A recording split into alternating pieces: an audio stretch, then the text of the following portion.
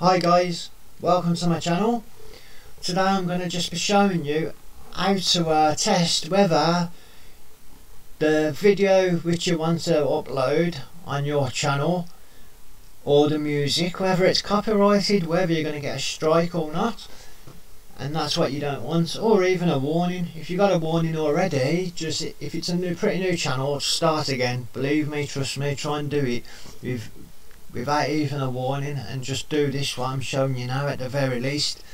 And this channel, I've uploaded this video. I know, as you can see, there's no restrictions and it's to public. It's been a good few days, so I know it's okay. Now this channel though, it's not the channel which I normally use. It's just a tester channel.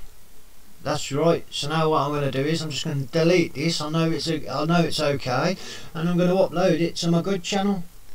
So that's all you do, folks. That's all you do. Make sure you do that. And another thing is, just so when you want to apply for monetization in the future, why this is testing, when you're uploading it, and you have to fill in the information, go down to more, more. Come on. Oh, my computer's going slow. But when you get down to more, and then you can put the video as created there. You can put the video as Creative Commons, and you'll see the license here. Normally, if you don't do anything, the license is standard YouTube license. We'll put it as Creative Commons, which basically means that people can use your video and they've got permission, and YouTube won't flag them, they won't get no warnings.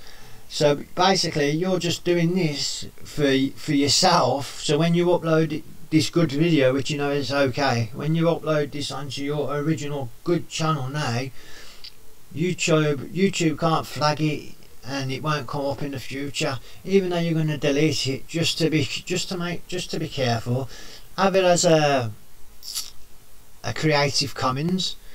Now you know it's okay. Give it a day as well, just to make sure that you haven't had any restrictions come up, because sometimes it takes up to 24 hours. So always try and leave it, at the very least 16 hours. So Creative Commons, 16 hours. If it's all good, upload it on your good channel. That's it. I wish I knew this at the very start, because I'm on my third channel now, and I could have been on the first one if I knew this. And I've lost loads of bloody views and subscribers because of it. So I could have just saved you a lot of heartache and a lot of financial gain, really, or not gain.